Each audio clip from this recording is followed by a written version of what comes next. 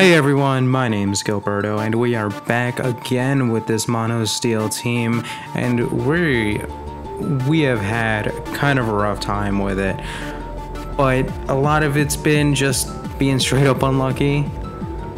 So let's see here. I don't know. We have a Tyranitar, Talonflame, Sceptile, Crocodile, Aegislash, and Quagsire. So right away, 2 ground types and a fire type and a mon with access to Earthquake. So this is not looking that great, and that could possibly a fucking Sacred Sword Aegislash for all I know. So this is not the best team comp to go against. However, I feel like I gotta bring Steelix to take advantage of that Sand Force. And I feel like... well, I need the Heatran for the Talonflame, obviously. And then other than that, I think I probably really need Skarmory for the Crocodile. So yeah, I'm gonna rock out with that. I'm gonna lead Steelix. Bring the Heatran, bring the Skarmory, confirm that, let's go. Let's go. I mean, the team preview does not look that favorable for me, but I think all we need is just a solid play or two, and we can pull this off. We can pull this off. We just need a couple plays. We see the lead Crocodile. So, okay, I get intimidated, right? And normally I would just stay in if I wasn't intimidated, but the fact that I am really just makes me want to go out into the Skarmory. And this Crocodile can't really do much against my Skarmory, I don't think. Knockoff isn't going to do the biggest amount. I'm immune to Earthquake. Don't I resist? No, I don't resist knockoff, never mind. But yeah, and Stone Edge is neutral, I'm pretty sure, so there's not really much that this thing's gonna do, I don't think. Goes for the knockoff straight away. Yeah, knocks off my Citrus Berries, the biggest deal in the world. And I'm just gonna Toxic. I'm gonna get a Toxic off on something. Unless he goes into Aegislash, which is really unlikely, then something is about to get Toxic'd on this team. This could be his chance to bring in Talonflame. If he has it, and chances are he does have the Talonflame. But I got that powerful Toxic on the Talonflame. But no, yeah, then obviously my only move is to go into the Heatran. But like I said, we just gotta make a couple plays. Right, out comes the Talonflame. So I get the Toxic off, and it's pretty obvious what I'm about to do. It could take the opportunity to Swords Dance, but even with the Swords Dance up, I don't see how you touch Heatran. I don't see that.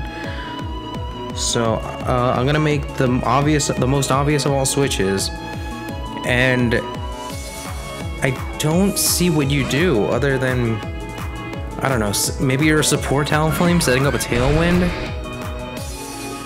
Goes for the U-turn. Yeah, I should have seen that coming. I really should have seen that coming.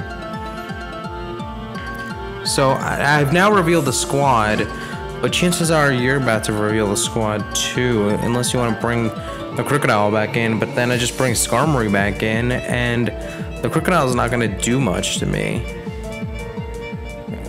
once I swap into the Skarmory, and I can always roost up. But then we're really playing mind games when the Talonflame comes back. Yeah.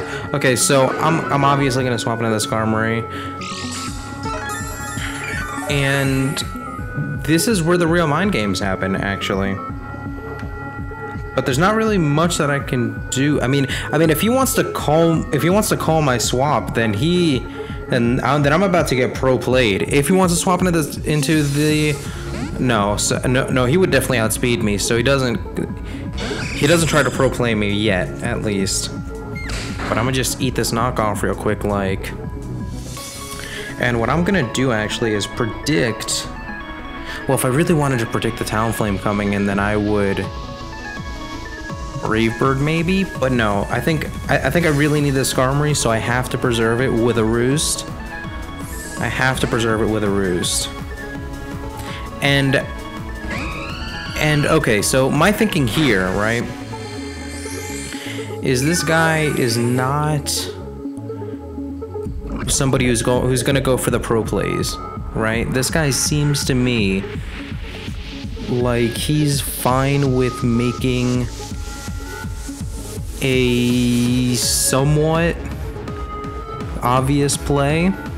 I mean, this guy just went for a knockoff, knowing that my Skarmory was gonna swap in, or I guess he didn't know that, which is why I did it.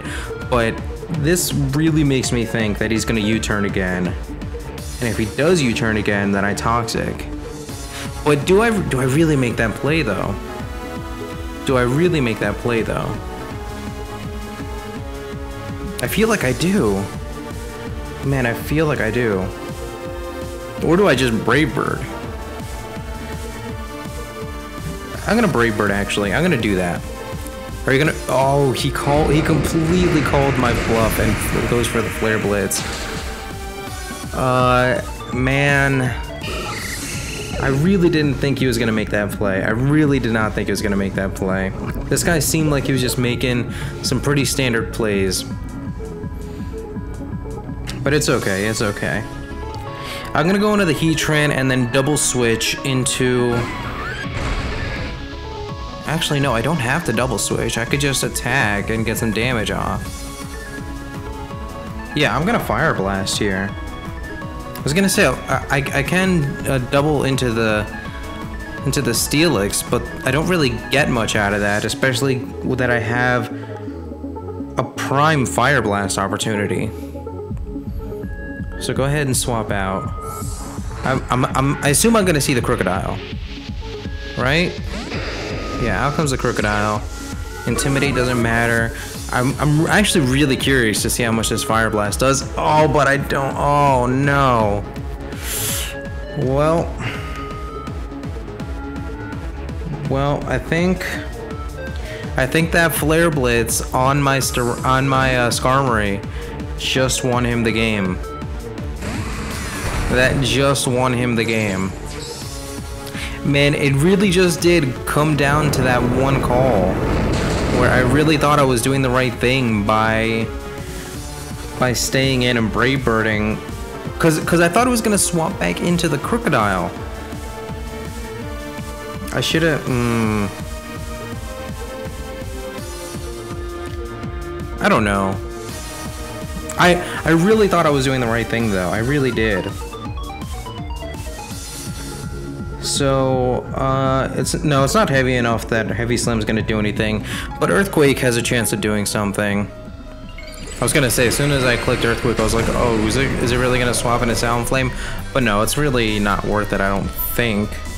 However, if it does let this Crocodile go down, then it has nothing to check my Heatran. Well, I mean, I don't know what the last mana is. Oh man, that did pretty much nothing. If I had hit the Fire Blast, then this wouldn't be an issue, but this is an issue. This is a motherfucking issue. So my Heatran is not gonna be able to take. My Heatran is not gonna be able to take an Earthquake at all. But if it did, I mean, maybe I should Scarf it or something. No, I shouldn't Scarf it. Although maybe I should. I don't know. Is it really crazy to Scarf a Heatran for some Earthquake users? If I had hit the Fire Blast, I had 2 chances to win this. If one of those 2 things had been different, I would have won this match. I could have either